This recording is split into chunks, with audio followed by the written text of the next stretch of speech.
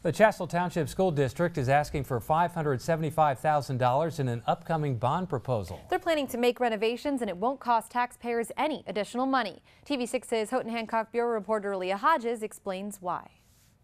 A school bond proposal will be on the November 8th ballot for Chassell residents. It includes a 1.87 millage to raise $575,000 for improvements to the school.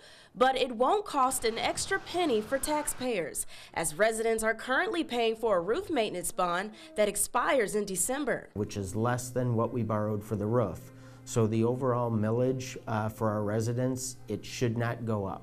The district is planning to provide a safe and quality learning environment for students. Since 1992, the building hasn't had major renovations done.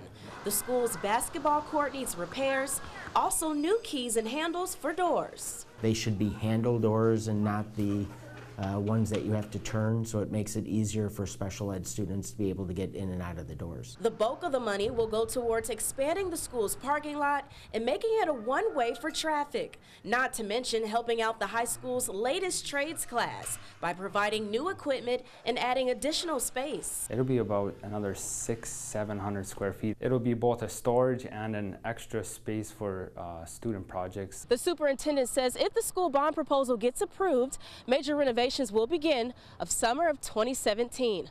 I'm Leah Hodges reporting in Chassell for TV6 News.